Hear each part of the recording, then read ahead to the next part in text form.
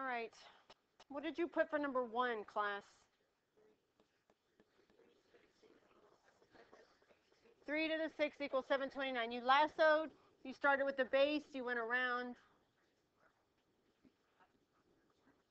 Who got that? Perfect. Did you get this for number 2? Did you get this for number 3? Okay, so then these are in exponential, so we need to go to log form. So you're going to start by writing log. Did you get this for number 4? Okay, good. I was testing you. I just thought you were saying yes to everything I was putting over. Hold on. That was a test. You all passed. So you start with the base. You go around. It's log base 2 of 512 equals 9. Did you get that? Okay. And then for 5, you start at the base. You go around. Log base 8 of 36 equals x plus 3. Okay, we're not actually solving, but if you wanted to, you would just subtract 3, and you'd have log base 8 of 36 minus 3 equals x. And then here, log base 49 of 7 equals 1/2. Who got all those correct? All right, very good. We're going to use this skill today for evaluating logs. We'll also be graphing logs. Before we get to that, I'm going to pass back your skill checks, and I'll have the key up here so that you can see how you did. And then we'll start the notes.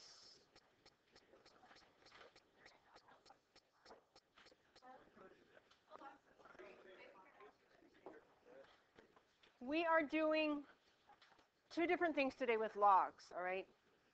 Be sure you're on the side that looks like this, not the graph side. We're doing graphs second.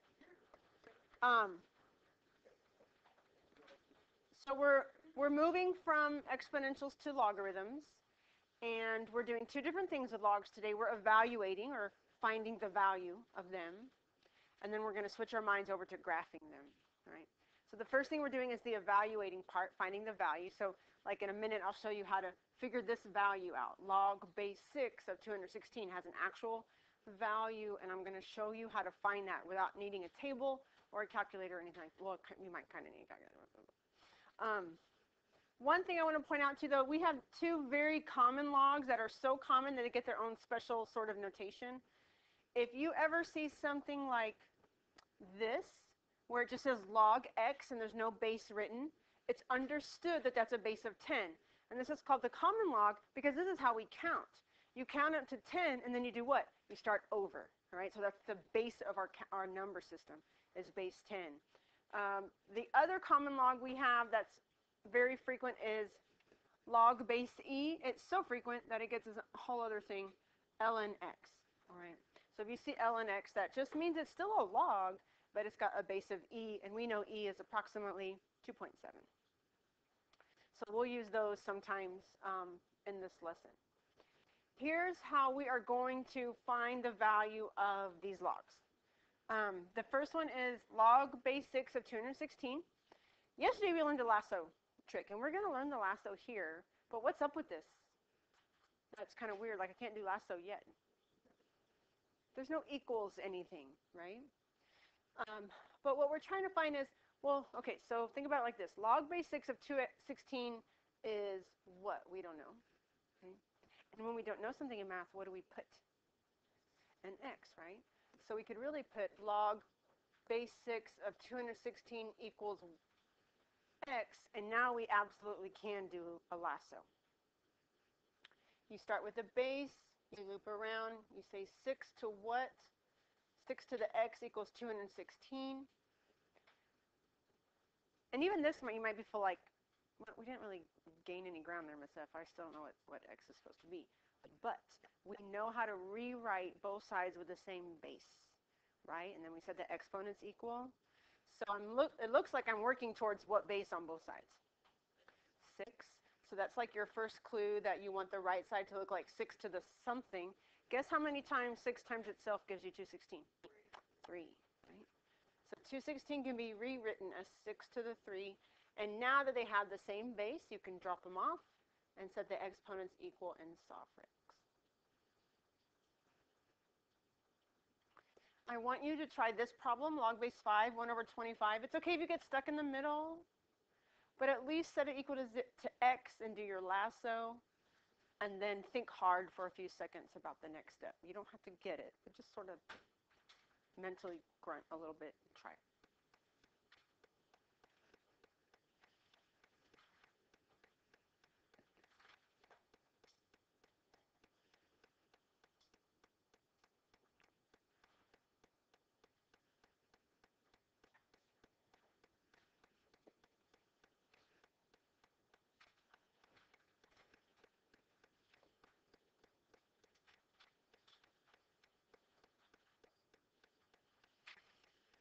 Who got this far? 5 to the x equals 1 over 25.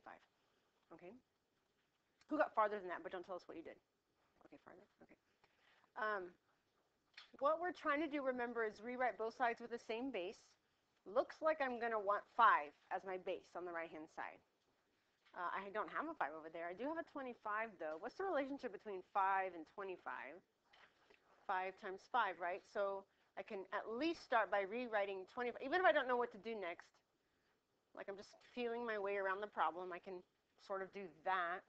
The problem here is that it still doesn't look like this one did, where it was a base to something equals a base to something. I'm closer. What is this rule? What's going on right here? Negative exponent rule, okay?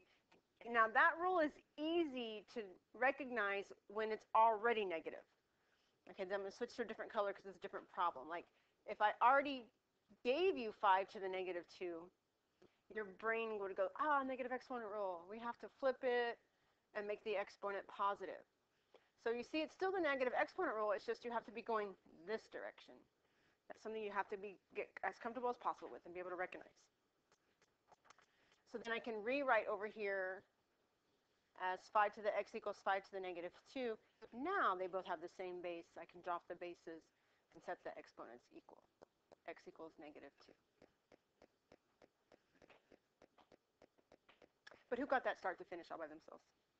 Y'all are so good. Who's your teacher? You're doing an excellent job.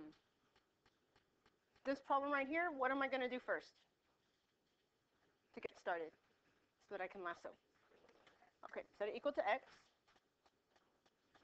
Then what's another way I could write log base e? This is just a random question, by the way. It's not part of the problem. ln e, right? ln, or just ln of that. I like it, degenerous. I just get that. I'm going to use that joke all unit. Sorry, I just discovered that. I apologize. No, it's coming. All right. So we are going to lasso e to the x equals this. And that's all fine, but that's not a base e, not currently on the right-hand side, but it's kind of like that problem we did in the warm-up. I want e to an exponent. That's what I'm going for. But right now I have cube root of e on the right-hand side. How can I write that with an exponent instead? How do you write a cube root? How do we do the square root in the warm-up? 1/2. So what do you think a cube root is? 1/3. 1/3. So e to the x equals e to the cube root. Here's how to write cube root with a rational, meaning fraction, exponent. Okay. Lots of tiny baby things to remember. And so now that the bases are the same, we can just take their exponents and set them equal. Okay. You try that last problem on your own, please.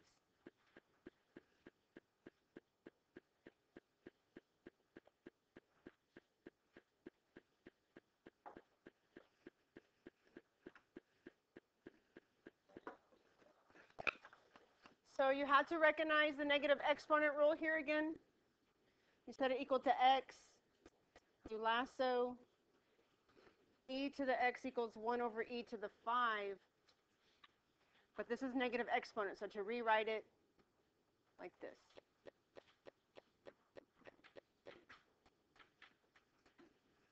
Okay, who got that all right? Okay. If you're having a hard time remembering the negative exponent rule, I would love to spend some time to show you where that rule comes from, but I don't want to spend class time right here because about half of you get it, half of you are stuck. So if you want to see where that rule comes from, if you think that will help you remember it, I can talk about that after the lesson, okay, after I pass out the homework. Because it's like a real thing. It's not arbitrary, like, just trying to make you miserable by making you memorize some random rule. It's a real thing. Okay, so that was everything on that side of the page, right? We are going to switch our mental gears to graphing. And what I want you to do, this space was left intentionally blank. We're going to use it, the whole space. So what I would like for you to do is divide this into 4 spaces.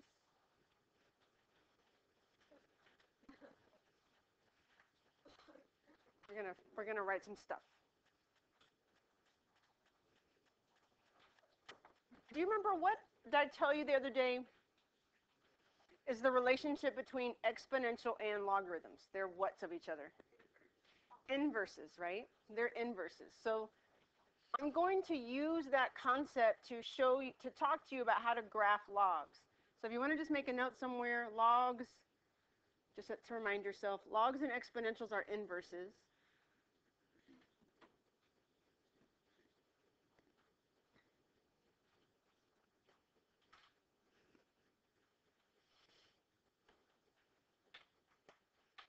And so we're going to start by reviewing what we already know about logs, and then use that information to generate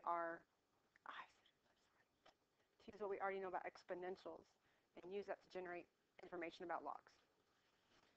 So exponentials we've already learned, we've been quizzed on them. So this is review information.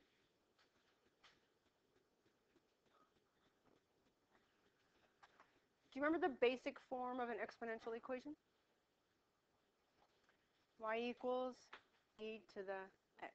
Okay. And we had 2 different scenarios for graphs. The first one was when b was bigger than 1. And we had 3 basic things that were part of every exponential graph. Can you give me one of them? 0, what about 0, 1? Okay, has a point at 0, 1. Give me another thing. What? 1, b, whatever the base was. Okay. 1 comma b, and in this case, b is bigger than 1. So if I go 1 and then b is bigger than 1, it's up here somewhere. This is an increasing graph. And what was the third thing that we would graph? Y equals 0. Perfect. The horizontal asymptote.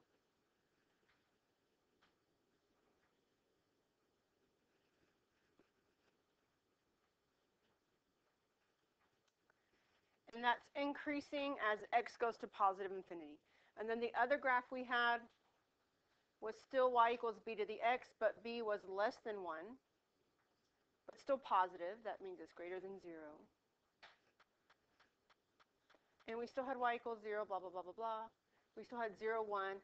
But this time our point was, our 1b was below the 1. So it was a decreasing graph.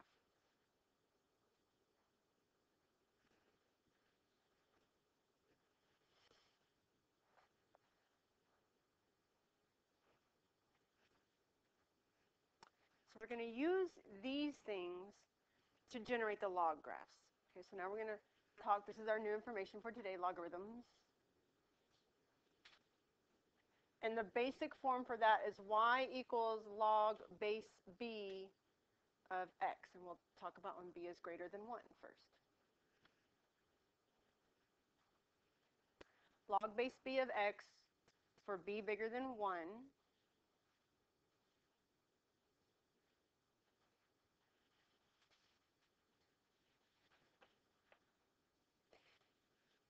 Inverse functions are quite literally where x and y are reversed. Okay, they replace each other.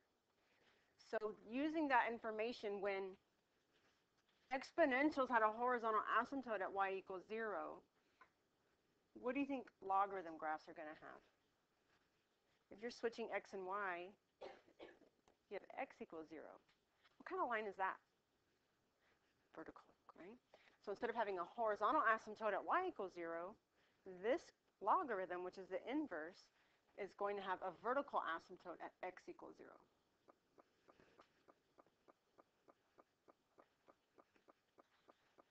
And then instead of a point at 0, 1, what do you think this graph is going to have? 1, 0. That's going to be on the x-axis somewhere.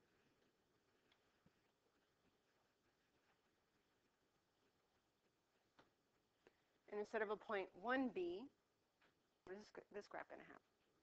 b1. Bless you. And for this graph, b is bigger than 1. This dot is at 1. So if b is bigger than 1, it's to the right somewhere, up 1. So this graph looks like this. Please notice it's still increasing as x goes to infinity, just like the exponential did.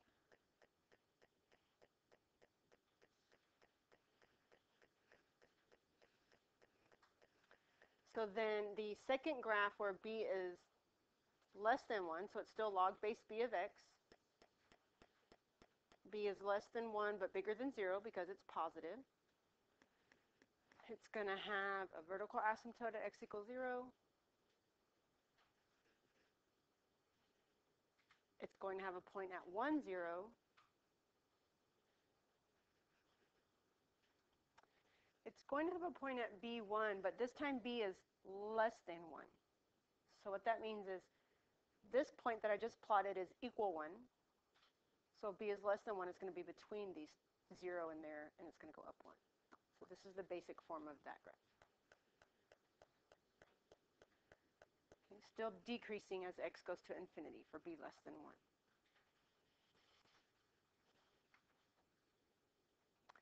And the reason why I sort of went through the trouble of generating the log information from the exponential information is because when you get to a quiz or a test or your homework or something and I just give you log to graph, your brain doesn't really work with that very well. You understand this form, b to the x. If you can do this, you just do the opposite for that, okay? It's easier than just having to memorize all 4 of those situations. Really, at the minimum, if you could remember this, you should be able to generate the other 3. I mean, in an ideal, perfect world, that's what would happen. Okay, so what we're going to do here is just 2 transformations of log graphs, okay? This first one, log base 3, x plus 1 plus 2. By the by, a few things. I'm not going to be drawing these to scale because these are really, really small up here on the smartboard.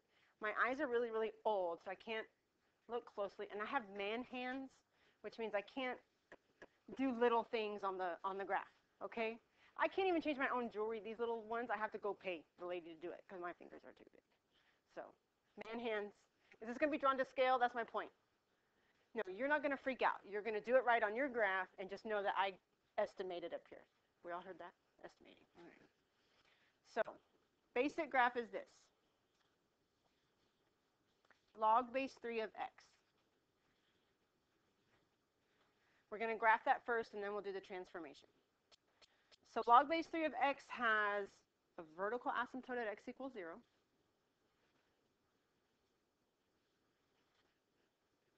Give me, what else does it have?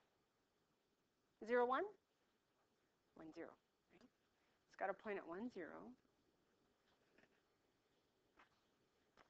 And it's got a point at b1. But what is b here? 3. So it's really got a point at 3, 1.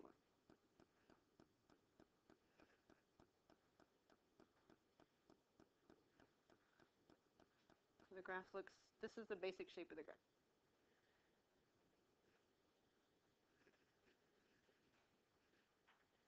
And then there are 2 transformations. And now transformations will happen just like they always happen. See this x plus 1 with the parentheses around it? So that 1 goes with the x. That's an insider's lie. That means it's going to go left 1. And then the 2 on the outside means up 2. Now on our exponential graphs,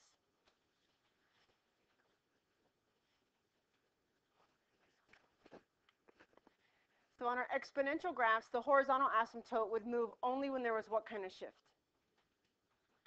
Okay, up and down, right, for exponentials. But this is vertical, so it's only going to move if we have a what? What did you say, Brianna? Left to right, okay. And we do, we have a left 1. So this right here, left 1, the points are going left 1, up 2.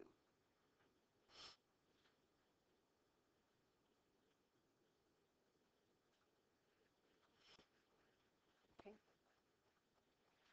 That is not accurate. Okay.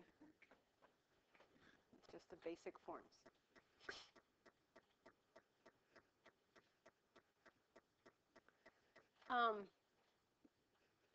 Can I start talking about the next one? Is anyone catching up on that one? One thing I want to point out to you about the second function is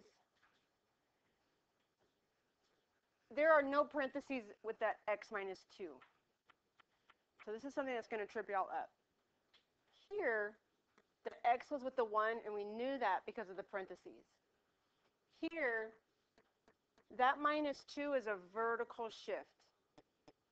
It's not an insider's lie because there's no what's there. Parentheses, okay? So real quickly, let me show you the difference. If parentheses were here, that would be a horizontal shift. That would be an insider's lie. There's no parentheses, which is how you know that that minus 2 is a vertical shift. So be careful about that. So take a minute and try that one, and then we'll talk about it. Oh, I forgot to record that.